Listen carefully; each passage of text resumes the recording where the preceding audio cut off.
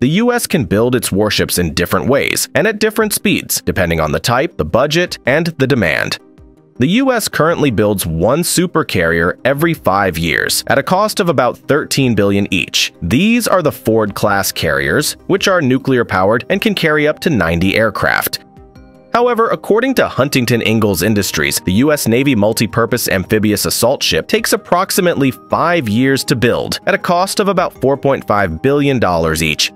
The U.S. could build one destroyer every 4 years at a cost of about $2 billion each. The Arleigh Burke class is a large, heavily armed, multi-role destroyer that can perform air defense, anti-submarine warfare, cruise missile strikes, and other missions.